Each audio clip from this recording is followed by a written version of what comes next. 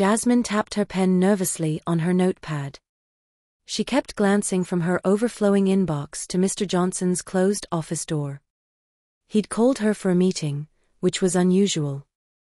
Mr. Johnson, or Dale as few called him, was tall with perfectly combed dark hair, even after a long day. He was serious-looking with kind eyes that crinkled at the corners, though he never smiled. Today, however, there was something different in his eyes when he looked at her. It wasn't a smile, but a crease on his forehead that seemed more like deep thinking than worry. Finally, the door opened, and Dale's loud voice filled the room. Jasmine, come in, please." Jasmine took a deep breath and stood up, her heart beating faster than usual. Mr. Johnson never called her in alone. The office air was cool and smelled of crisp paper and maybe aftershave.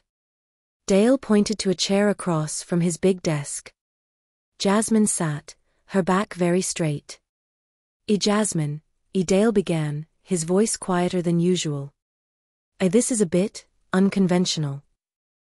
Jasmine's stomach twisted. Unconventional wasn't good. Mr. Johnson liked things neat and orderly, just like his perfectly combed hair. I need your help," Dale continued softly. "It's about my family." Jasmine tilted her head. Mr. Johnson rarely talked about his family. Everyone knew he was never married, and rumors said he had no close relatives. You see, Dale said, leaning forward, my family business has been passed down from father to son for generations. But I don't have any sons. A small spark of understanding flickered in Jasmine's mind. Did Mr. Johnson want her to find him a wife? But then she remembered, marriage wasn't what Mr. Johnson wanted. And that's where you come in, Dale said, his voice stronger. I need an heir. Someone to carry on the family name. Jasmine stared, her mind racing. Heir? Did he mean? I'm not asking you to get married, Dale said quickly, as if reading her mind. Just to have a baby. Your child would become my heir. Jasmine's breath caught in her throat. This wasn't just unconventional, it was completely crazy. But then a knot of worry tightened in her stomach. Crazy was better than the alternative. Her bank account was almost empty, thanks to her brother Josh's constant school fights and expensive medical bills. Dale continued, I understand this is a lot to ask. But I'm willing to offer you a significant financial reward. Enough to solve any difficulties you might have. Jasmine's heart pounded. This could solve everything. No more worrying about bills, no more fear of Josh getting hurt again.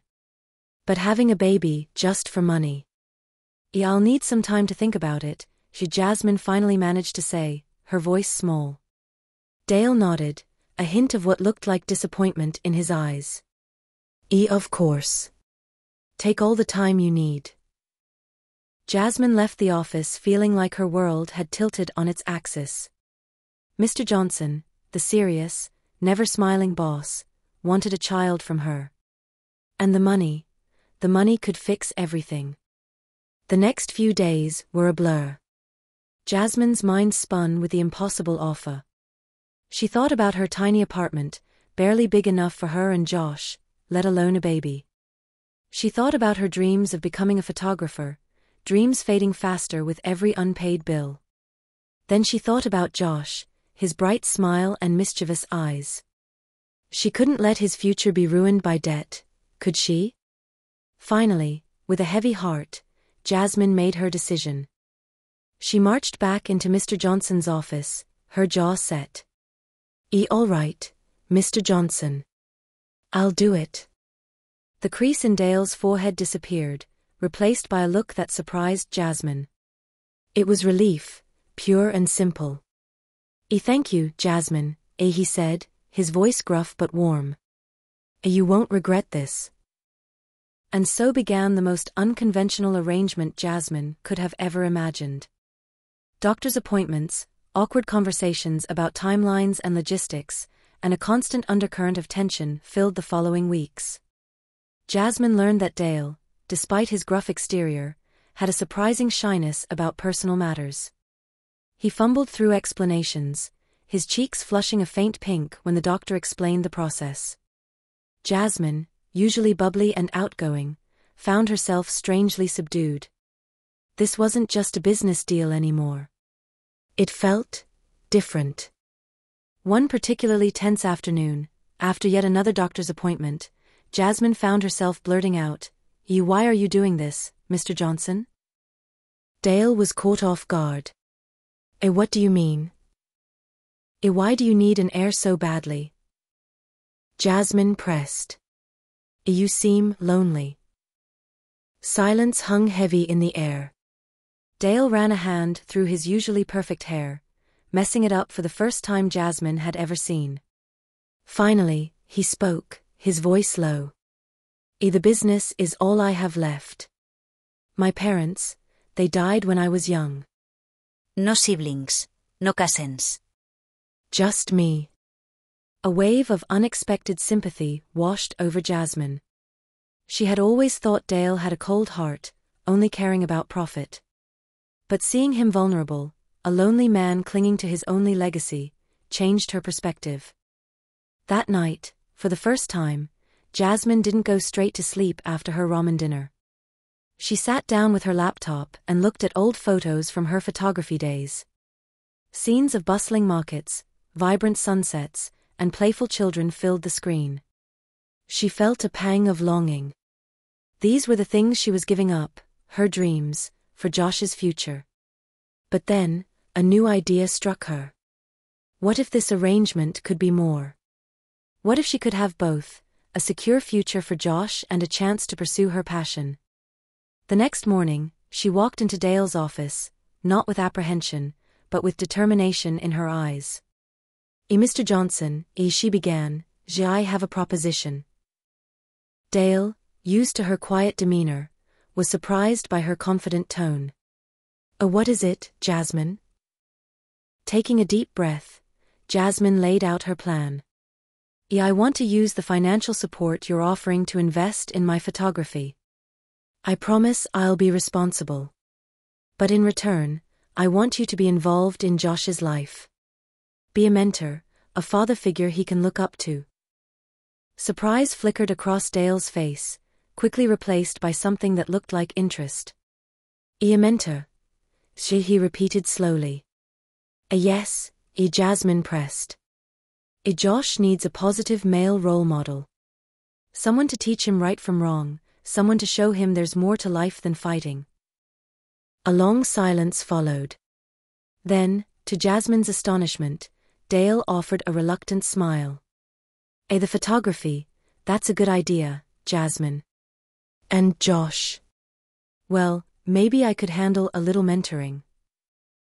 So, their unconventional arrangement took an even more unexpected turn. Dale, once a distant figure, started showing up at their apartment for dinner, helping Josh with his schoolwork, and taking him to soccer practice. With newfound financial security, Jasmine blossomed. Her apartment, once filled only with ramen noodle packets, began to display beautiful photographs. Their arrangement wasn't perfect. There was still awkwardness, especially regarding the baby they were trying to conceive. Sometimes, Jasmine felt like just a vessel, a means to an end, rather than a partner. But then there were moments, a shared laugh over Josh's antics, a stolen glance during a movie night, that hinted at something deeper. One rainy afternoon, while Josh was out playing with a friend, Dale came over to help Jasmine pack for an upcoming photography competition. As they carefully placed her framed photographs into a box, their fingers brushed. A jolt of electricity ran through Jasmine, making her heart skip a beat. Dale, too, seemed flustered, the familiar crease appearing on his forehead. You're really good, Dale finally said, staring at a photo of a group of children playing in the rain. Jasmine felt a blush creep up her cheeks. Thank you, she mumbled. For a moment, they stood there, the air thick with unspoken emotions. Then, as if breaking a spell, Dale cleared his throat. Well, I should get going. He turned to leave, but Jasmine impulsively caught his arm. Wait, she whispered. Dale looked back at her, his eyes searching hers. The unspoken question hung in the air. What now? Just then, the sound of Josh's boisterous laughter filled the apartment as he burst through the door, soaked to the bone.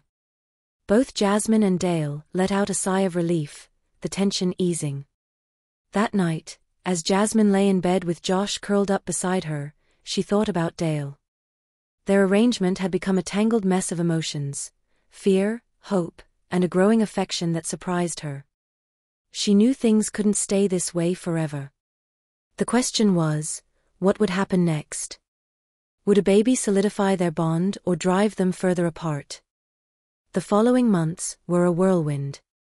Jasmine's pregnancy progressed, and so did her photography career. Her competition entry won an award, and she started receiving freelance gigs. Dale, ever the businessman, helped her navigate contracts and legalities, a surprising side of him that Jasmine found oddly endearing. Josh, however, was a different story. Initially excited about the prospect of a baby sibling, his enthusiasm waned as Jasmine's belly grew bigger and her energy levels dipped. He started acting out in school again, seeking attention in the only way he knew how. One evening, after a particularly frustrating phone call from Josh's teacher, Jasmine snapped at Dale. This is all your fault," she cried, tears stinging her eyes. You brought all this chaos into our lives." Dale flinched, his face hurt. But instead of getting angry, he sat down beside her and spoke gently. We're in this together, Jasmine," he said. Maybe we haven't figured out how to be a team yet, but we can learn." His words, surprisingly calming, gave Jasmine a much-needed reality check. They were a team, an unconventional one, but a team nonetheless. Over the next few weeks, they focused on rebuilding their dynamic. Dale spent more time playing with Josh, teaching him how to channel his energy into positive outlets like drawing and soccer practice. Jasmine, in turn, included Dale in her photography adventures, letting him glimpse the world through her lens. One sunny afternoon, perched on a hill overlooking the city, Jasmine was taking photos of a group of children playing. Dale sat beside her, Josh kicking a ball at his feet. As the golden light bathed them in a warm glow, a sense of peace settled over Jasmine. Maybe, just maybe, this unconventional family of theirs could work. The day Jasmine went into labor was a blur of emotions. Dale, ever the rock, held her hand through every contraction, his presence a source of unexpected comfort. When their baby, a healthy little girl with eyes like Dale's, was finally placed in Jasmine's arms, a wave of love so powerful washed over her that it took her breath away. Looking up, Jasmine saw Dale gazing at their daughter with a tenderness she'd never seen before. In that moment, something shifted between them. The barrier created by their initial deal melted away. As weeks turned into months, their unconventional family settled into a comfortable routine. Dale became more than just a business partner. He was a father figure to Josh and a loving partner to Jasmine. They weren't a picture-perfect family, but they were theirs, showing how love can bloom in unexpected ways. One quiet evening, as they sat on the porch swing with their daughter nestled between them, Dale turned to Jasmine. Remember when I said you wouldn't regret this?" he asked with a soft smile. Jasmine leaned her head on his shoulder, sighing contentedly. You were right, Mr. Johnson, she whispered playfully. But maybe you should call me Jasmine now." Dale chuckled warmly. All right, Jasmine. Though I think I might prefer a different title." He leaned in closer, his breath tickling her ear. How about Mom?" Jasmine's heart leaped into her throat. The endearment, casual yet meaningful, made her blush. "Eat Dale?" she stammered, her voice thick with emotion. He cupped her face in his hand, gently brushing away a stray tear. "We've come a long way, haven't we?" he said softly. From a business deal to this. This. It wasn't quite a love confession, but it carried the weight of their bond forged through unexpected circumstances. Jasmine nodded, unable to find the words to express her emotions. There was love, a love that had grown from shared experiences, late-night talks, and stolen glances. But there was also fear. Their foundation wasn't built on typical romantic beginnings, and the weight of their unconventional arrangement loomed large. Dale seemed to sense her hesitation. He squeezed her hand, grounding her. We don't have to rush into anything, Jasmine, he said gently. But I do know this, I want to be here. For you, for Josh, and for our little miracle. He looked down at their daughter, who cooed softly in her sleep. A tenderness filled his eyes, mirroring the love blooming in Jasmine's heart. Taking a deep breath, Jasmine decided to take a leap of faith. Me too, Dale, she whispered, her voice gaining strength. I want you here too. Their eyes met, a silent conversation passing between them. It wasn't a declaration of forever, but a promise to explore the uncharted territory before them. The front door creaked open, and Josh peeked out, rubbing his eyes sleepily. Mommy, Daddy? He mumbled. Jasmine reached out and pulled Josh into their embrace. He snuggled between them, his small body bridging their two worlds. Looking at her makeshift family, warmth filled Jasmine's chest. Their journey had been far from traditional, but maybe that was its beauty. They were writing their own love story, one messy chapter and one perfectly imperfect moment at a time. The following months were full of adjustments. Their tiny apartment felt even smaller with a newborn, and constant sleep deprivation tested their patience. Dale, used to a quiet, solitary life, now found himself navigating diaper changes and bedtime stories with clumsy but endearing enthusiasm. Josh, initially wary of his niece, slowly warmed up, becoming her self-proclaimed protector, fiercely guarding her from any perceived dangers, including the family dog, a gentle golden retriever named Sunny. One particularly chaotic morning, as Jasmine wrestled with a fussy baby and a spilled bottle of formula, Dale walked in, looking surprisingly cheerful despite the dark circles under his eyes. Mornings are lively, he remarked, a hint of a smile on his lips. Jasmine, sleep-deprived and frazzled, could only manage a weak groan. Dale, ever the businessman, saw an opportunity. How about I take the baby to the park for a while? Give you some peace and quiet. The offer was tempting. The thought of an hour without the constant demands of two small children was pure bliss. Are you sure you can handle him? She asked, a sliver of doubt in her voice. Hey, I may not be a natural with babies, Dale said, gently picking up his daughter, who cooed at him instantly, but I can handle a 10-year-old. With a grateful smile, Jasmine handed the baby over, watching as they walked out the door, a mismatched pair but undeniably connected. The quiet that descended upon the apartment felt almost deafening, but in the best way possible. Jasmine sank onto the couch, cradling her daughter close. As the baby drifted off to sleep, Jasmine allowed herself a moment of reflection. Looking back at their journey, it was hard to believe how far they'd come. From the initial awkwardness of their unconventional arrangement to the messy beauty of their everyday life, a sense of accomplishment filled her. They weren't perfect, not by a long shot. There were arguments about chores, disagreements about parenting styles, and the constant struggle to find a work-life balance. But through it all, there was a foundation of respect, a shared love for their children, and a growing affection for each other that couldn't be denied. That night, after Josh and the baby were fast asleep, Dale found Jasmine curled up on the couch, a half-finished photography project abandoned on the coffee table. He sat down beside her, his presence comforting. Still working on your dreams, I see, he said softly. Jasmine looked up at him, a tired smile on her lips.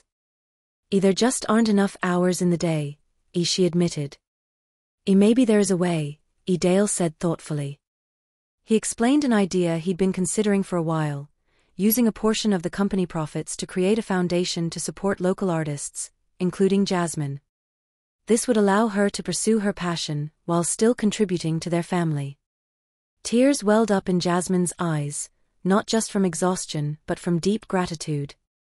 Dale wasn't just her partner, he was her biggest supporter. He saw her dreams, believed in her talent, and wanted to help her achieve them. As they talked late into the night, keeping their voices low so as not to wake the children, a new chapter in their unconventional love story began. It wasn't a story with a grand beginning or a predictable ending. It was written in messy scribbles, late-night laughter, and the unwavering love of a family built on something far more meaningful than a business deal. It was their story, and it was far from over.